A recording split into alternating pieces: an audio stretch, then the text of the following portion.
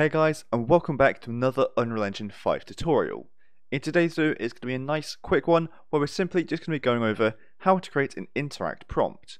So when you walk up to something you can interact with, it will come up on screen saying press E to interact, or whatever it is that you want to say. Basically just something so the player knows they can interact with this and how they can do that. So if I were to hit play, we can see we have a door over here.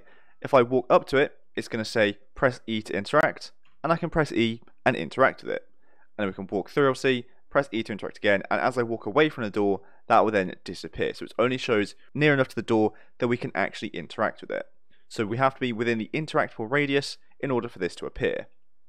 And this can also be used for anything, it doesn't just have to be for interacting. So if you just want to walk up close to something and have it say something else on screen, this is incredibly easy to do that for. So this is what we're going to be going over and creating today.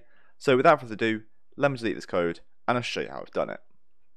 So the first thing we want to do is we want to obviously make sure we've already created the thing we want to interact with.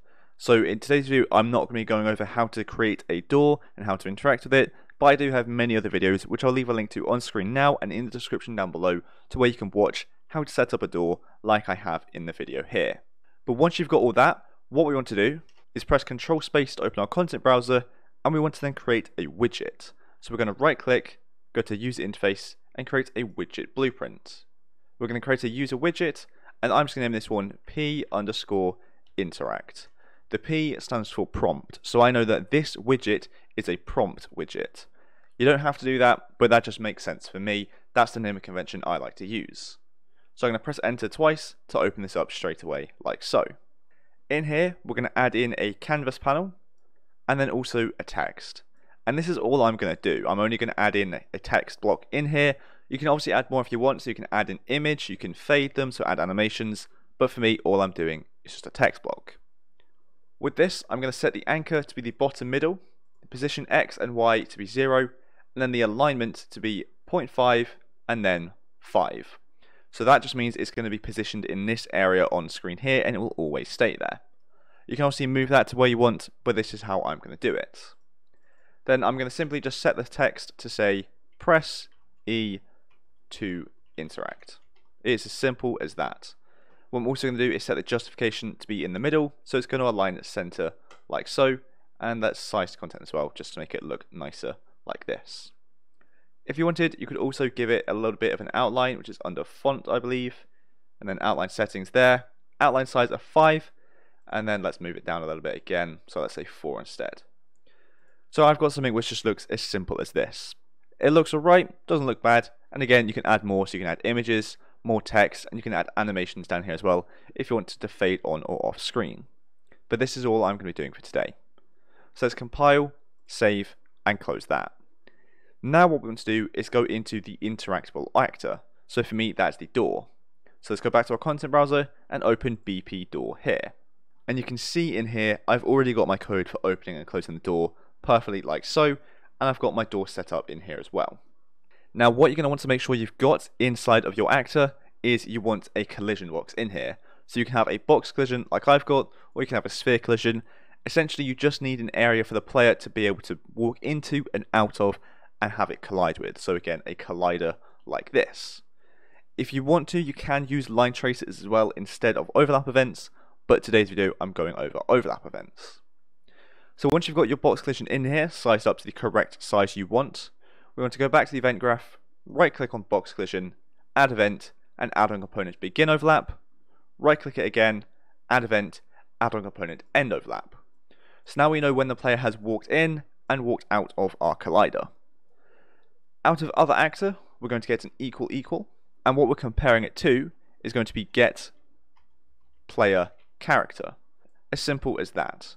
So what this is doing is essentially making sure that it is the player character that is going to be interacting with this. So if you have an AI, for example, in your level, if the AI walks up to your actor, but the player hasn't, you don't want it to say on screen, press E to interact, because obviously the player pressing E there isn't going to interact because it's the AI that's walked up to it. So we just want to make sure it only does it when the player goes up to it. So I hope that makes sense. And we're going to do that for both of them. So we'll just duplicate this, other actor equal equal, get player character in there. And I'm also just going to right click this and straighten it just to make it look a little bit nicer, like so.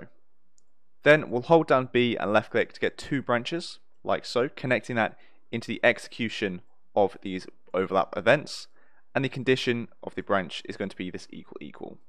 So obviously if this is or isn't the player.